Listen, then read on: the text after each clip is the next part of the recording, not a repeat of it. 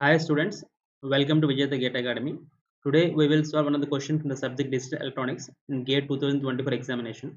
So in this question, a 2 by 1 mux is given and it is having a propagation delay of 10 nanoseconds. So what is meant by propagation delay? The time taken by the circuit to generate the output after applying the input. Okay, so but in this question, if S is set to 1, then the output y is what is the output? If S means it is a selection line. If selection line S is equal to 0, then this whatever the input that is connected to 0, that is reaching the output y. But if selection line is equal to 1, then whatever the input that is present at this input will be connected to the output. Okay, now here S is always set to logic 1. Then here what is the output we are getting? Here there is a feedback from the output y. So here y, and this y is passing through the NOT gate, so the input is y bar. So when S is set to logic 1, if selection line is 1, the output is y is equal to, here the input is y bar, so the output will be y bar always.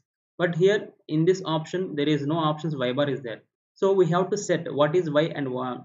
Let us assume y is equal to 0. So when y is equal to 0 and we are making selection line 1, this 0 will be available up to here and this 0 is converted to 1. So what is the output? We are getting 1 like this, and that 1 is again acting as a feedback here, and this 1 is converted to 0. Then the output is y is equal to 0 like this. So here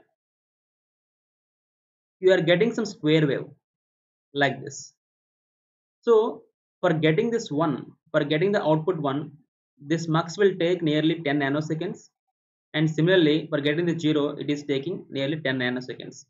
So the time period of the generated square wave is equal to 20 nanoseconds. And if you calculate the frequency, f is equal to 1 by 20 nanoseconds, which is 50 megahertz.